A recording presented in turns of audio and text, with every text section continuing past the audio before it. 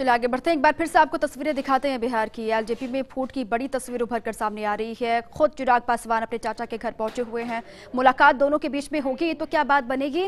क्या रूठे हुए चाचा को मना पाएंगे चिराग पासवान? ये बड़ा सवाल है। लगातार उनसे बातचीत करने की कोशिश वो कर रहे थे जब से ही ये खबरें उन तक पहुंची कि नाराज हैं, साथ छोड़ने का फैसला लिया है। अब ये गिले शिकवे दूर करने की कोशिश के तौर पर इसको देखा जा रहा है। चिराग पासवान के खिलाफ बगावती तेवर आखिर क्यों अख्तियार किए?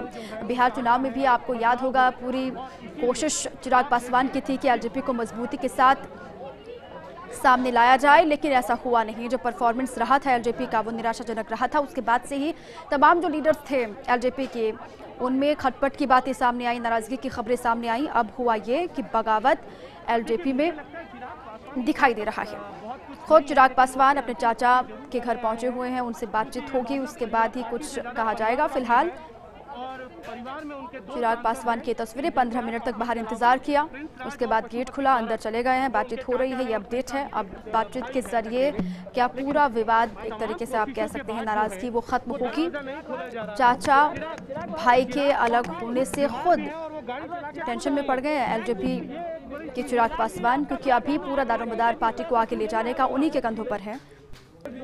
और खुद चिराग के खिलाफ ये बगावत एलजेपी के लिए भी ठीक नहीं है, चिराग पासवान के पॉलिटिकल करियर के लिए भी ठीक नहीं है। अभी शुरुआत, अभी उन्होंने, आपको याद होगा, ये कहा था कि देश के अलग अलग हिस्सों में भी चुनाव लड़ने के बारे में एलजेपी सोच रही है, वहाँ पर भी एलजेपी का वर्चस्व हो या फिर एलजेपी को मजबूती के साथ आगे बढ़ाए। देश के अलग अलग हिस्सों में इसको लेकर भी कोशिश की जा रही है, लगातार मंथन हो रहा है। लेकिन उसी बीच ये खबर सामने आना कि एलजेपी में सब कुछ ठीक नहीं चल रहा, चाचा भाई ने खुद बगावत कर दिया चिराग पासवान के खिलाफ, ये चिराग के लिए, फिलहाल उनकी पार्टी के लिए भी ये ठीक नहीं है। अब कोशिश ये की जा रही है कि सब कुछ ठीक हो, लेकिन घर के अंदर मेन उनको एंट्री नहीं दी जा रही है अभी तक। अलग अलग दलों के संपर्क में भी एलजेपी के तमाम लीडर्स बताए गए। कहा यह गया कि अलग अलग दलों के संपर्क में एलजेपी के तमाम नेता हैं जो स्थानीय लेवल पर, जिन्होंने काम किया स्थानीय स्तर पर, जो लगातार काम करते हुए दिखाई दिए। उन्होंने भी नाराजगी जाहिर की थी कि चुनाव में जो परफॉर्मेंस रहा वो कहीं ना कहीं अब लीडरशिप की वजह से भी एक कारण लोग बता रहे थे। खुद लीडर को लेकर भी एलजेपी के तमाम कार्यकर्ताओं में नाराजगी थी।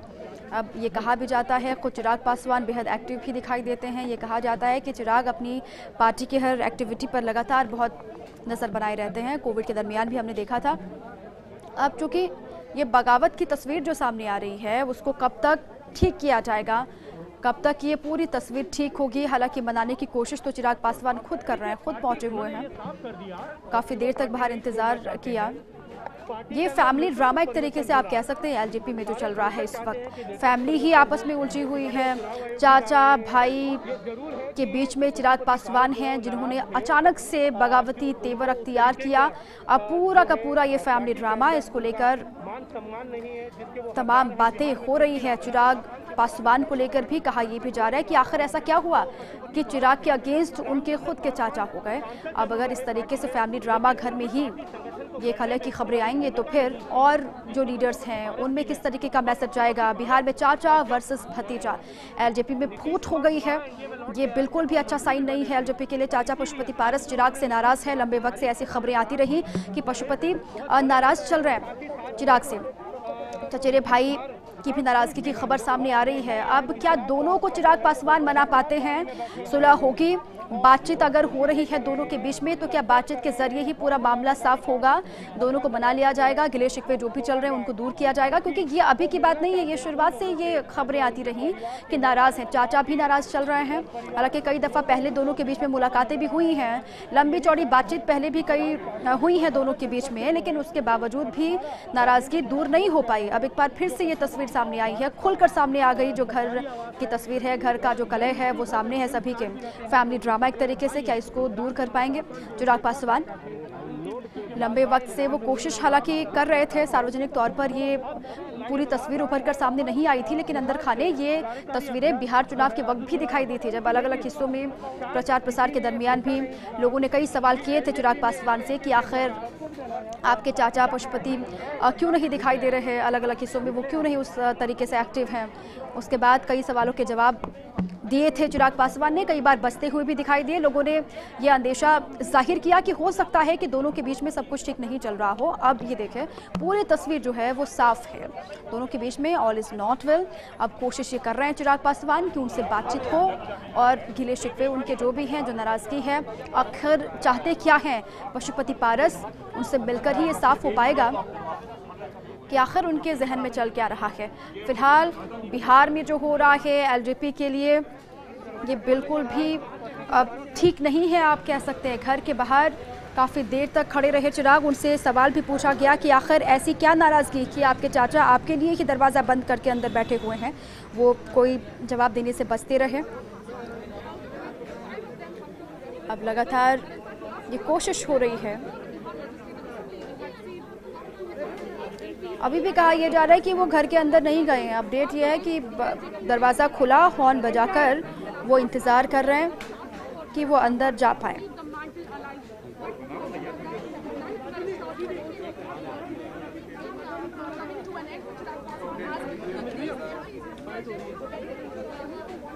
अब बिहार में इस तरीके की तस्वीर अभी तक आप देखते थे कि बिहार बीजेपी में तमाम खबरें आती थी कि सब कुछ ठीक नहीं चल रहा, जदयू में तमाम खबरें आई, आरजेडी में खबरें आई कि सब कुछ ठीक नहीं चल रहा। हालांकि एलजेपी में अभी तक ऐसी खबरें आई नहीं थी सामने, बस कयासबाजियां थी, अंदर खाने ये बातें चल रही थी, खुलकर सार्वजनिक तौर पर ऐसा हुआ नहीं था। लेकिन अब जो एलजेपी में हो रहा है वो खुद पार्टी के लिहाज से भी ठीक नहीं है। अब चिराग पासवान पर खुद पशुपति पारस ने निशाना साधा था, उन्होंने नीतीश कुमार की तारीफ कर दी थी, विकास पुरुष नीतीश कुमार को बता दिया था। उसके बाद अब देखिए कुछ कहते हैं क्या चिराग पासवान, इसको लेकर भी नजर है।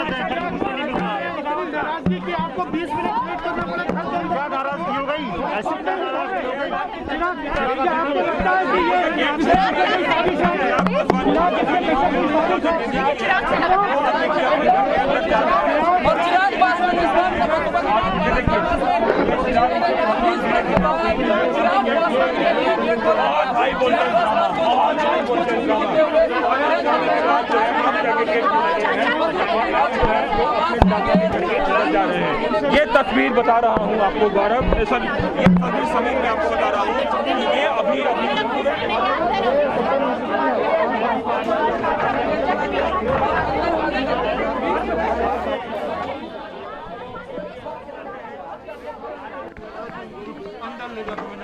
तो पूरी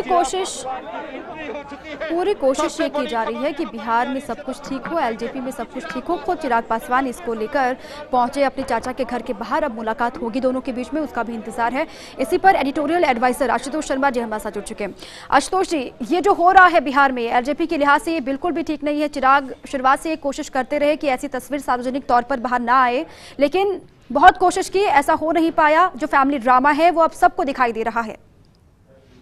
बिल्कुल, देखिए दीपा, ये एकलवादी और एक पारिवारिक पार्टियां हैं। और जब रामविलास पासवान एक बड़े कद के नेता थे और उन्होंने पहले वो जनता दल में रहे और 1969 से वो लालू और नीतीश के से भी पुराने लीडर हैं और उन्होंने पार्टी को खड़ा किया और उनका वहां पर एक वोट बेस है। जब वो पिछले चुनाव में जो विधानसभा चुनाव बिहार के थे उसी समय पर उनका दुखद निधन हुआ और पार्टी की कमान उनके पुत्र चिराग पासवान ने संभाली। और आपको याद होगा समय पर वो अध्यक्ष चिराग पासवान को बनाया गया था और वो खुद संरक्षक बने थे।